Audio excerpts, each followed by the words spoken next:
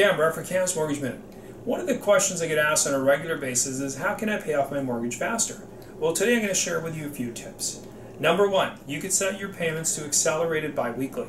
This forces you to make one full extra payment throughout the year, the equivalent of one extra month, and that's going to go a long way towards paying off the mortgage faster.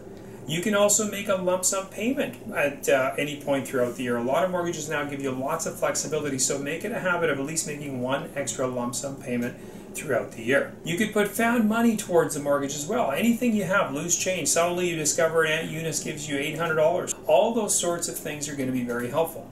Another thing you can do is rounding up your payments. So for example, let's say you pay $538 right now. You could round it up to $600 a payment, and that's going to go a long way towards paying it off much faster. You could also shorten your amortization. That essentially is going to take time off the mortgage term, and it's certainly going to make it happen and go away much faster. Going to leave you with a lot more cash in the long run in your pocket. Pay your mortgage rates as if they were at a higher rate. One of the things we do sometimes, we encourage people to do, is do a stress test on their mortgage. So for example, if you're paying 2.5% right now, you could set the mortgage to, let's pretend it was 5%.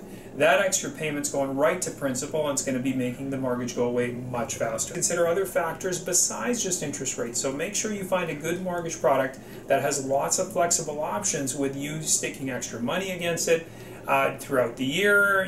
Just check how many times they allow you to do it, all those sorts of things. And last but not least is make sure that you know what their penalty restrictions are.